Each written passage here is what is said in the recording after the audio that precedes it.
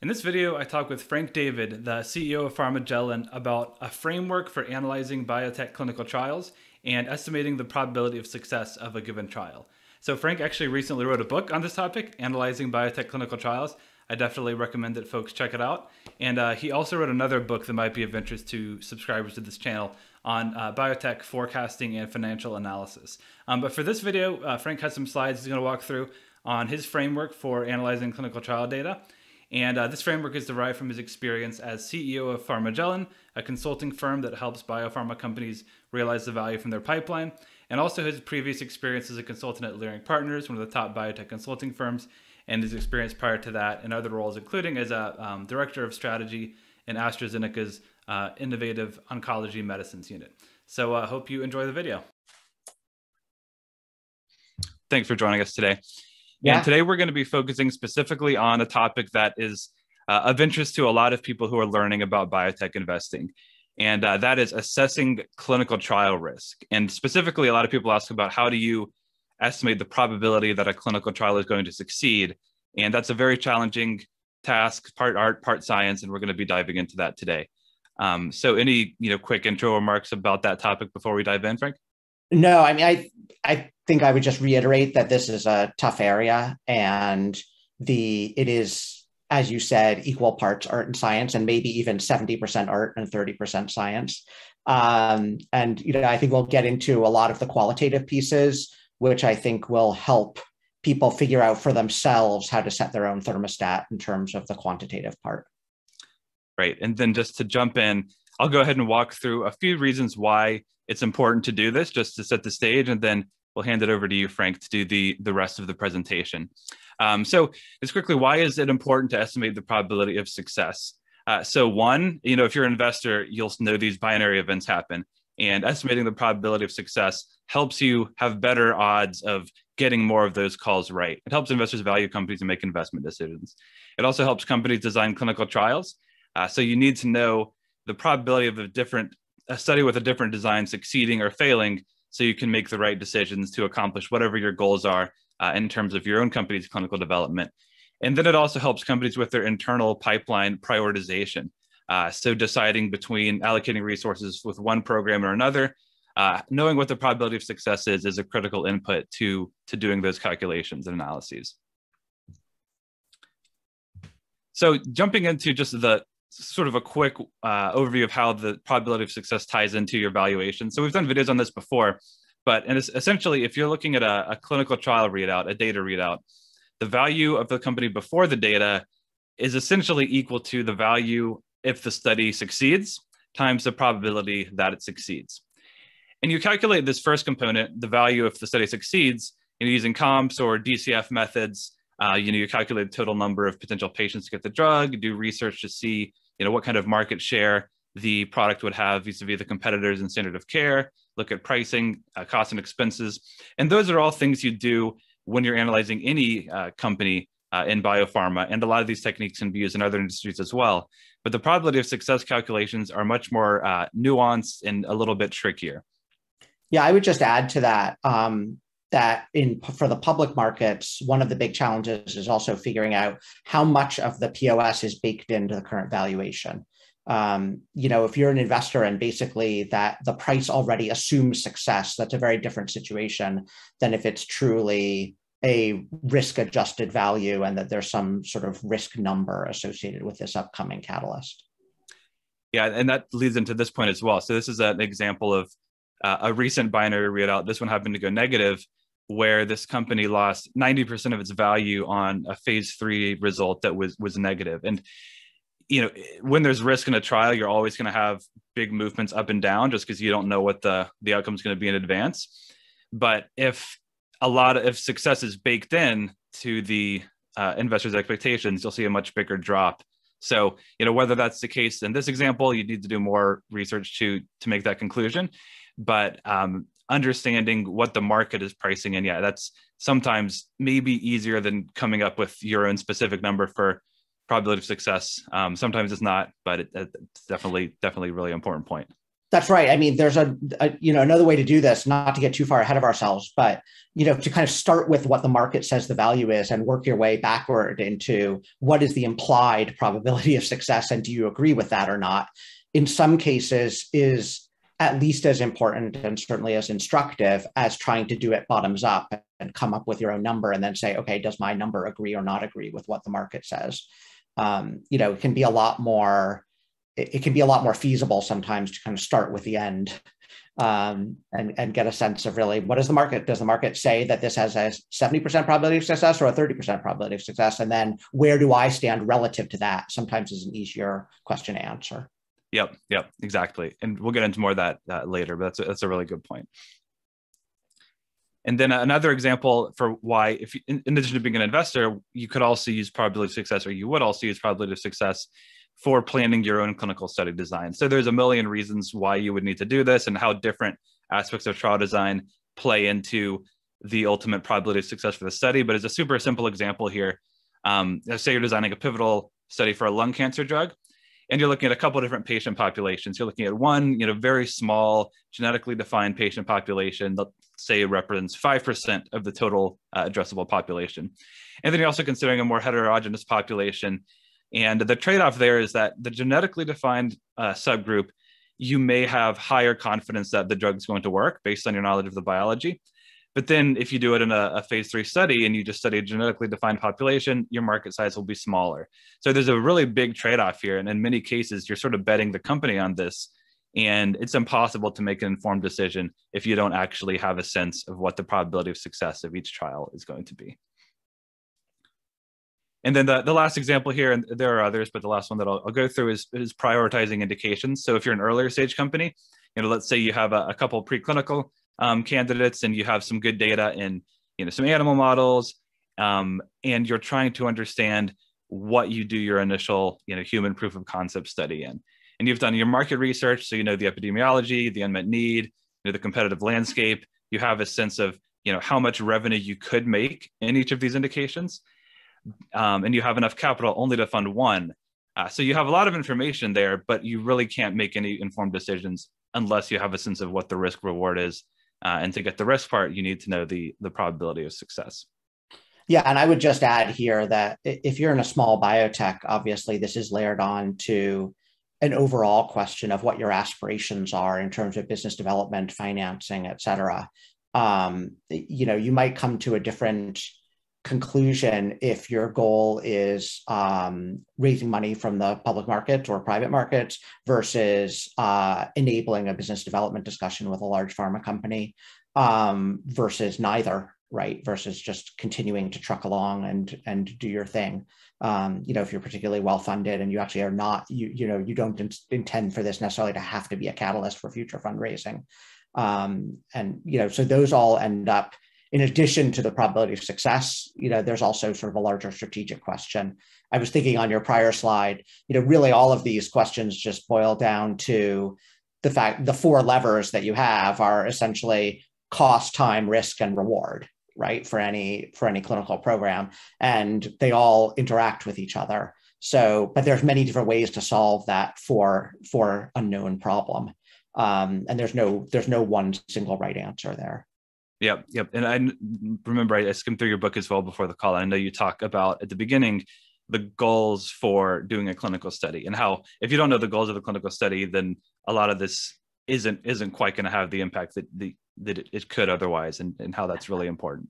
Absolutely right. And I would say on this particular example with the phase 3, you gave it as a phase 3 study for a lung cancer drug. I'd say a particularly interesting variant on that is when you're talking about what to do in phase 2, because that's where there end up being really interesting questions about, do you run a very broad phase 2 where you might give up the chance of seeing a signal as a top line, but then maybe you'll gain the ability to do some post hoc analysis, which could find something, and then how valuable is that going to be, and how valuable will that be perceived, versus doing a much narrower proof of concept study, really exquisitely designed to test the biology and the pharmacology of what you're trying to do, but may not fully unlock the entire opportunity. And again, that gets back to this question of what is your goal here? Is your goal to convince Pfizer that your drug does what it says it's going to do, or is your goal to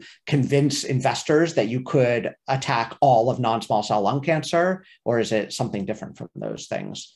So that's one of the reasons why, when I was thinking about sort of what the framework is for thinking about clinical trials, really thinking about the goals of the study ends up being a piece that I think a lot of us do intuitively, but we don't necessarily articulate. And I've always found for myself, it's worth sitting down and really trying to articulate, what do you think the point of the study is?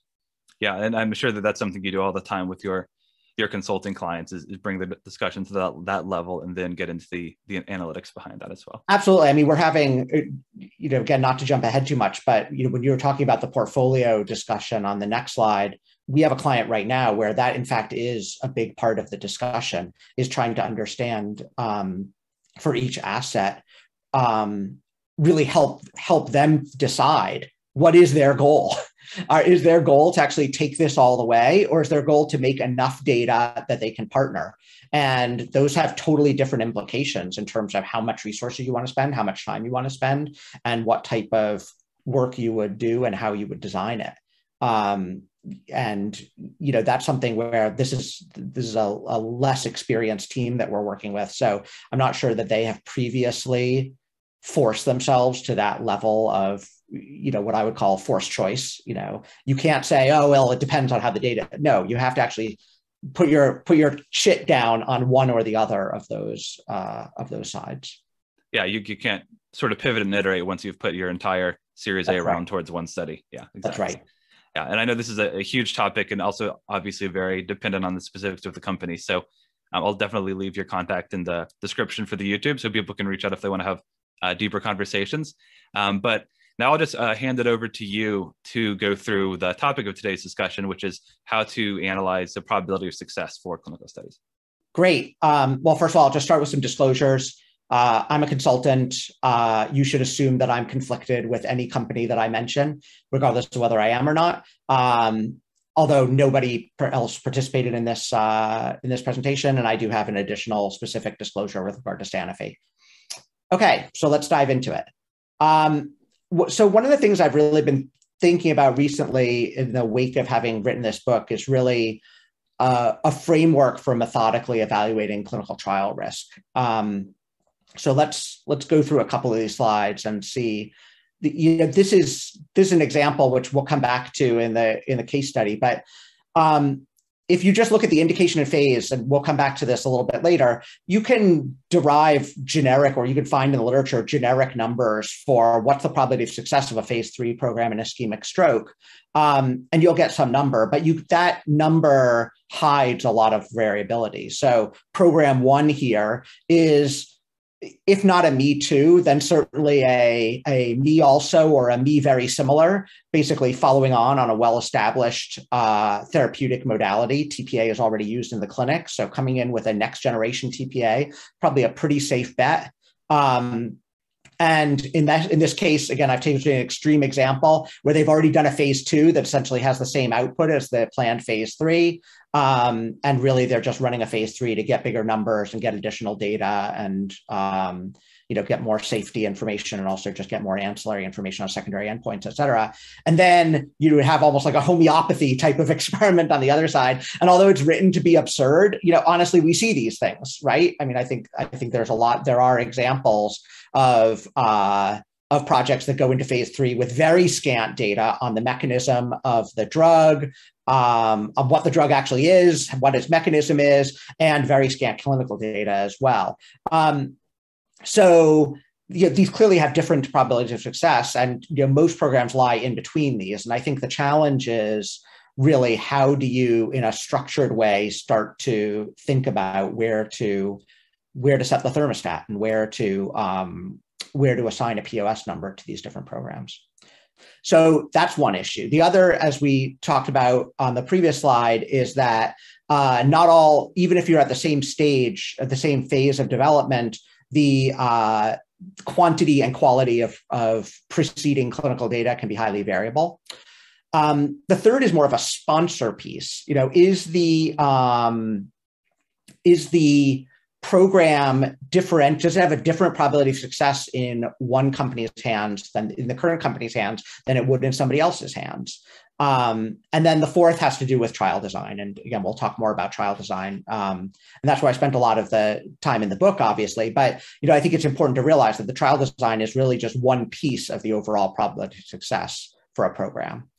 So if we go to the next slide, so this is a work in progress for me, but really I've been working with some clients both on the investor side and on the pharma side to really try to be a little bit more methodical about how we think about clinical trial risk, whether it's for internal programs or whether it's for business development or whether it's for financial investment, and really trying to make sure that we have categories that don't contaminate each other. So, the classic consulting term of art for this would be MISI, mutually exclusive, collectively exhaustive.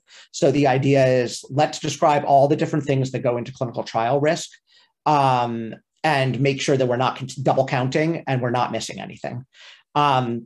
So again, on the first thing here is what I'm calling data-driven risk, which is really the data, what is known in terms of the data for this particular asset. Next is the inherent scientific risk. That's really the knowledge of the disease and the MOA. It's also understanding a patient selection. How well do we understand what patients we should be including or excluding from the study? The third is this somewhat of a catch-all, but this category of sponsor-dependent risk, which really has to do with expertise, experience, and capabilities across a whole range of functions, which might make you think that the trial is more or less likely to succeed. And then the fourth, again, is trial design risk, which is somewhat self-explanatory. I think it's important to note a couple of things here. One is just to reiterate, data-driven risk and inherent scientific risk are mutually exclusive, by which I mean that you can have a lot of data in a very risky area. So, let's take an area like Alzheimer's, for example. There are a lot of preclinical models that people use. I think the general sense of the field is that they stink. They're just not predictive at all. But you can make a ton of data. So that's high on preclinical data, but also high on inherent scientific risk. And meanwhile, you could have something like the example I gave before of the next generation thrombolytic in ischemic stroke. And you might not actually feel that you need a ton of data to move forward on something like that and feel like it's relatively de-risked if you feel like it fits very cleanly in the MOA and the pathways and the biology and the patient selection that's already been well established in that clinical area. So then the inherent scientific risk, just so I understand, is that's sort of the risk you would attribute to a clinical trial if you didn't really know what the data for the target drug was. So, and then the data-driven risk is once you layer on the data that's been generated by your target compound, then that's additive to the sort of background risk of the underlying indication and pathway. Is that fair? Yeah, that's right. I would say inherent scientific risk is, inherent is the operative word there, right? It's inherent to the area and divorced from any consideration of this particular asset's data. So it's really just looking at the mechanism. How well do you understand the proposed mechanism of this drug? How well is it understood whether that proposed mechanism, how that proposed mechanism fits into the disease? Whereas the data-driven risk is really the strength of evidence that it's really data-driven efficacy risk in many ways, although obviously there's safety as part of that too. But it's how good is the evidence base basically for this particular asset? Okay. So you would have two, if I have two Alzheimer's drugs that are both targeting tau, they both would have the same level of inherent scientific risk, but then they might have different levels of data-driven risk because they've done different experiments on those particular assets. Got it. Okay. Makes sense. The only thing I was just going to add is, there are obviously a lot of other pieces of risk, and we might come back and talk about those later, that would feed into a DCF model. You think about regulatory risk, you think about market access, pricing and market access risk. Those are all very important. I think most people, myself included, would try to keep those things cleanly separated when building a DCF. So try not to contaminate the regulatory piece with the trial piece, for example, right? You can have a trial where the odds of success are very, very high. However, it might not be designed optimally to get regulatory approval. That's a regulatory risk. That's not a clinical development risk per se. Even though the underlying reason is around trial design, that could still be a very well-designed trial to minimize risk, even though it's not necessarily fit for purpose in terms of getting an approval. Got it. Makes sense. Good. So I just want to, I didn't want to go through each of these in exhaustive detail, but I just wanted to hit a couple of highlights of things that certainly I have found worth reiterating, again, both to investors and strategics in this area. One is really looking at the strength of phase 2 data. This is a very common situation. And I think, we collectively in the industry often refer to phase 2 data as proof of concept, but the word proof does a lot of work in that phrase. And there's a lot of variability in terms of the strength of phase 2 data, specifically in terms of its ability to de-risk phase 3. I did cite down below, there's a great set of case studies from the FDA on situations in which the phase 2 was nominally positive and then the phase 3 failed, and really just trying to describe some of the reasons. Highly recommended, super interesting group of cases. And then this Pocock and Stone paper from New England Journal, I think it's called, I think they wrote 2 papers. One is basically the trial was positive, now what? And the other is the trial is negative, now what? So I think this one is the trial is positive, now what? And it's all the reasons to be maybe suspicious or less enthusiastic about positive data. I think some of these are well known, and I don't think we need to spend a lot of time, but the degree to which there's been multiple hypothesis testing going on, and therefore the ability to make a strong statistical claim is lessened. It's extremely common. Poorly predictive surrogate endpoints. Almost all surrogate endpoints are poorly predictive at some level, and this is another of those areas where it involves setting your own thermostat and also looking in context. But clearly, there are, within a given therapeutic area, there are often surrogate endpoints that are more or less viewed as more or less predictive. Post hoc subset analyses, I think, again, fits within multiple hypothesis testing, but is particularly worth calling out. Overall small effect size, I think it's a general heuristic in drug development that effect sizes rarely get bigger from phase 2 to phase 3. They usually get smaller, just as you get rid of noise and as you test more patients. So having an already borderline effect is certainly a red flag. And then in general, just having a small sample size where you have what's called a fragile result, meaning if you just in the simple case, if you have a binary outcome from a trial, and how many patients would have had to switch from the positive group to the negative group to have made the statistical significance go away, or to have made the finding look less impressive. If you have a very small trial, the difference between 70% positive, 30% negative versus 60-40 versus 50-50. I mean, this is small numbers of patients that could totally change how you feel about the study. And so overall, it's kind of a low confidence decision-making environment. And again, the references are good to look at there. Going back to intrinsic scientific risk, again, I think somewhat obvious from what we've talked about before, but there's a lot you can imagine in your own mind. And again, for me, it's been very informative to think about disease areas that I work across and kind of put them in rank order in terms of intrinsic scientific risk, and really ask myself, if I had no bias, if I had no skin in the game at all, if I were just purely an external financial investor who was agnostic about disease area, how would I rank the riskiness of these different therapeutic areas? It's again a very helpful exercise to go through, just to kind of check your own assumptions of how you think about POS. And obviously, areas with high risk are just prone to false positive results in the clinic. And so when you're looking at the spectrum of intrinsic scientific risk, I know that a lot of times you can just kind of look at the high level therapeutic level rates of progression from one phase to another clinical development. And that may get you a very, very surface level piece of it. But as you said earlier, even within that, there's so much variability. So you really need to go through all of these, right? To really understand. I mean, I think that's a great point. I find that those data on progression rates through different phases of development by therapeutic area, which we'll talk about more a little bit later, I don't find them that helpful for really thinking hard and in a nuanced way about this particular question.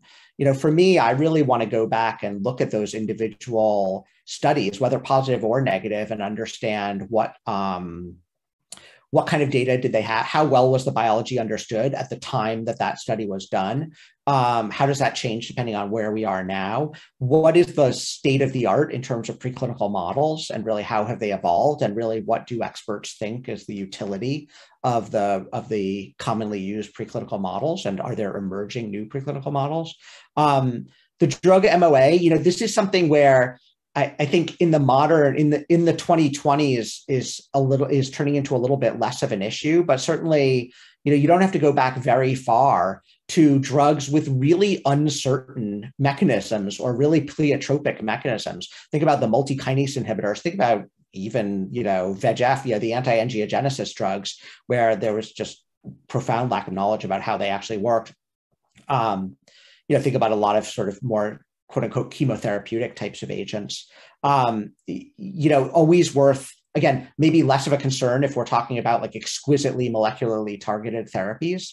But even there, I mean, I'll just give one quick example. In the sort of the antibody treatments, biologic treatments for cancer, often there's some debate or discussion, or there's a spectrum of possible answers about whether the antigen is purely just playing a homing mechanism. It's just purely to get you to the tumor, and then you're going to deliver a payload, or if there's some intrinsic biological activity that you're going to have by actually binding this cell surface molecule on the surface of the cancer cells. And there's actually there can be a fair amount of uncertainty or a fair amount of variability in terms of how much evidence there is there in terms of what the real MOA is of the biologic in that case.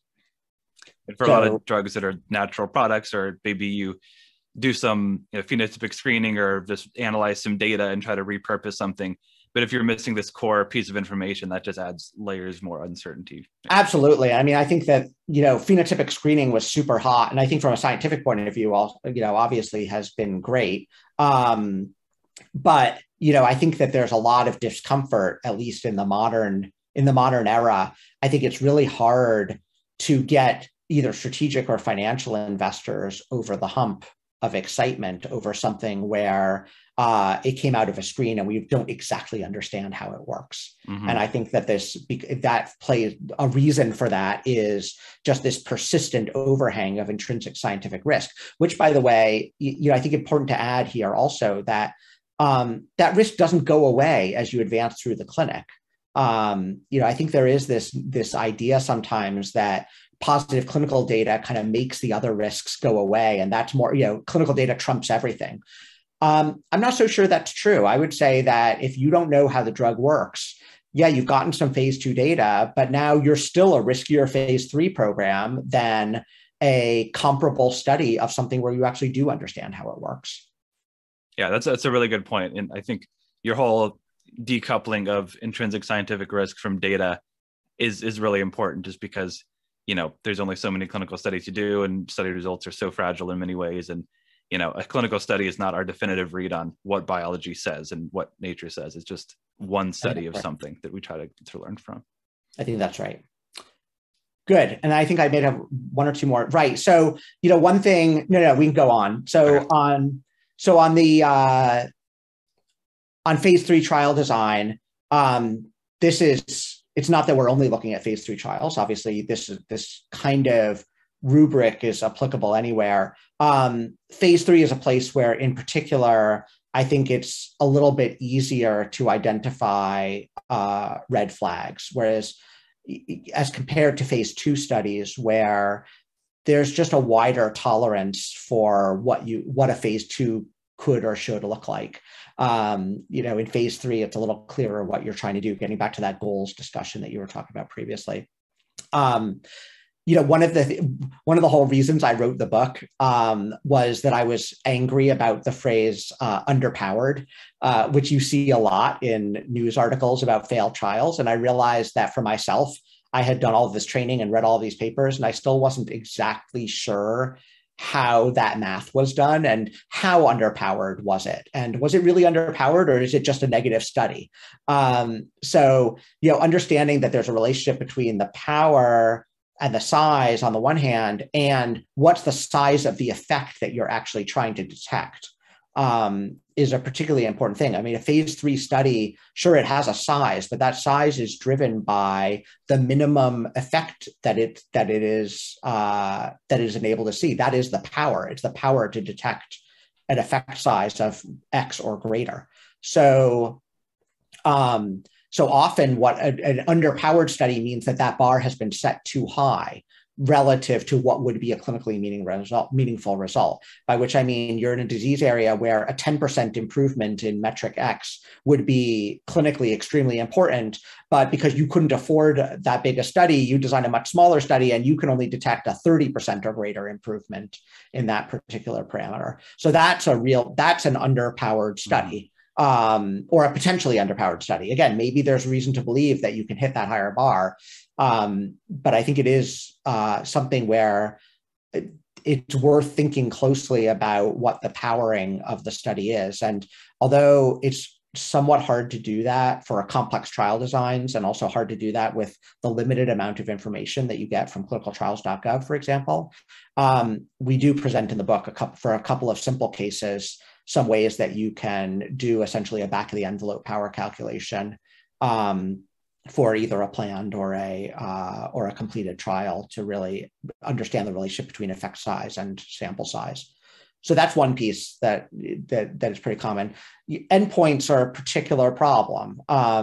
If you go back and read that NIH set of 22 case studies, changing endpoints between phase 2 and phase 3 is a huge contributor to phase 3 study failure. Now, sometimes that's by design, that you've used a surrogate endpoint on purpose, and because you can get there faster, cheaper, et cetera.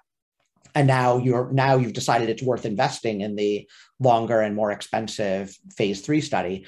That's all well and good as long as you have high confidence that surrogate actually is predictive. And I think there are many places where that surrogate is certainly plausible, but the data supporting its predictive value are actually pretty meager. And, particularly, I think what we're seeing in rare diseases in particular, where there's just not as much of a heritage of drug development, that's a very common situation where you have a phase 2. It's certainly a very plausible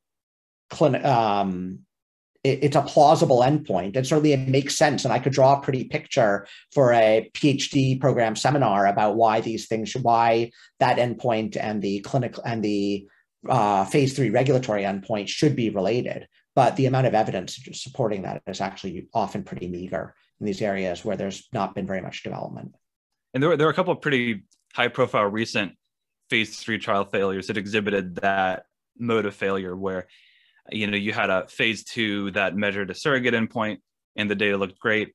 And then we went to phase 3, maybe the surrogate was like a co-primary endpoint, but you also had, your pre-specified symptomatic or outcome-based endpoint.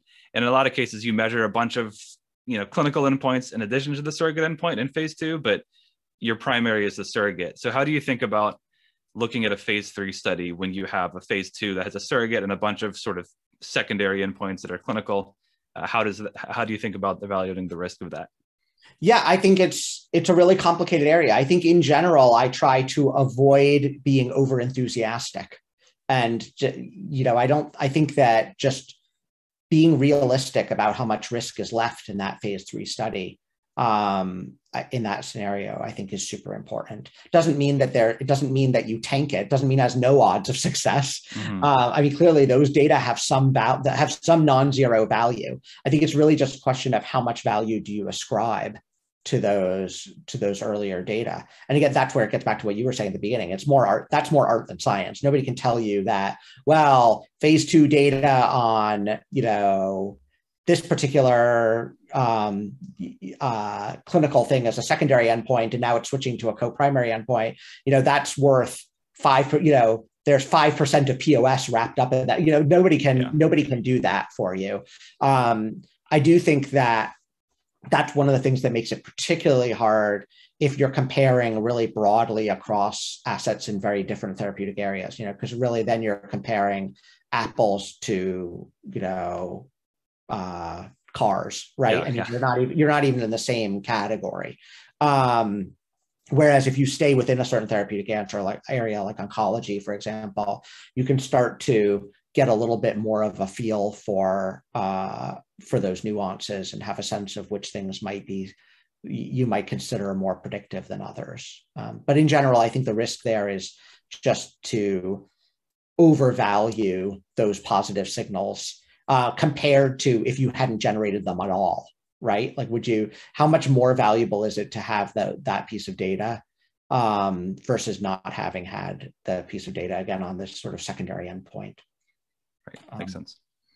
And then on the patient population, again, there are a lot of good reasons to change the patient population from phase 2 to phase 3. And again, sometimes the phase 2 is designed to help inform that. But there's always some risk involved, and particularly if there's heterogeneity in the phase 3. I think that's actually it's somewhat less common, but related to your lung cancer example, you do see some examples of studies that are done in a pretty narrow population of phase 2, but then try to make a little bit of a land grab in phase 3 and open up the population into an area that really hasn't been studied before. Those changes can be very obvious, biomarker driven, for example, releasing the constraints in terms of biomarker, or they can be more subtle in terms of ages of patients, in terms of comorbidities, in terms of stage of disease, et cetera.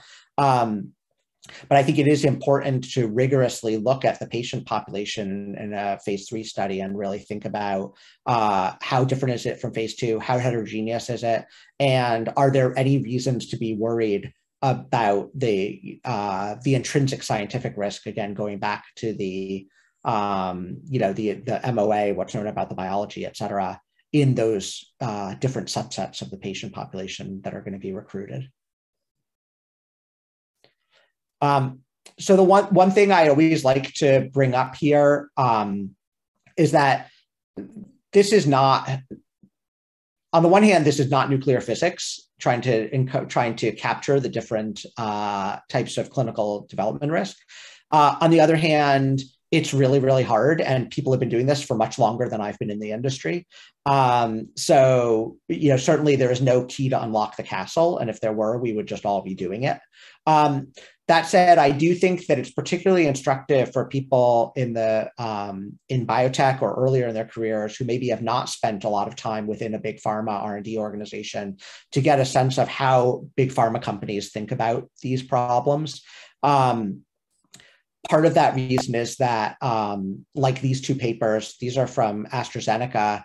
Mene Pangalos is the executive VP of R&D there and is the co-author on both of these. These two papers are two of the best in terms of really laying out in pretty exhaustive detail how AZ thinks about risk of early stage programs. I think that's interesting, first of all, just because of how well articulated it is. And also because if you're at a biotech or you're an entrepreneur, part of your business model may be to partner with or sell your company or product to a company like AstraZeneca. So it probably behooves you to get inside their head a little bit and understand how they think about evaluating risk. This is an orthogonal way of thinking of things than what I just described. But I think there's a lot of parallels, right? The right target really is around that intrinsic risk. Right tissue is really around the preclinical and early clinical data. Same with the right safety. The right patients has to do a little bit with the intrinsic understanding of who are those patients, and it also has to do with trial design. They've also focused on commercial potential. Again, I would argue that that's probably, that's somewhat separate from our discussion today. And of course, the culture is a totally separate thing. So, I think there are some interesting overlaps, and these two papers also have some great case studies in them that are worth looking at. So if your goal is to partner with pharma, or even now, a lot of public market investors that see the cash that pharma has and think, what are they trying to buy? And to understand what they really want to buy, you have to look at these sorts of factors to know whether it's even an interesting asset at all. You can't just look at, oh, this is a hot indication or platform or whatever. Is the science there supporting the quality of the asset that would garner interest from a big pharma? Absolutely. I think just one other thing, again, this is a little off topic, but relevant to that point that you just made. I think it's important also to realize that in most companies, a meaningful deal with an external party is only going to get made if that party's assets can really line up favorably with the internal assets. Because even though you might look and see, you read the headlines and you see that Pfizer is swimming in cash, for example, that's certainly true. And there are those weird situations where a company has just so much cash to burn that they can do something, very crazy. But more often what happens, and particularly on the licensing side, if you're going to in-license a particular or partner around a particular asset, if you're running the oncology therapeutic area or the neurology therapeutic area or whatever, you have to say what you're going to cut from your own portfolio, because you're not getting more resources just to be able to do that deal.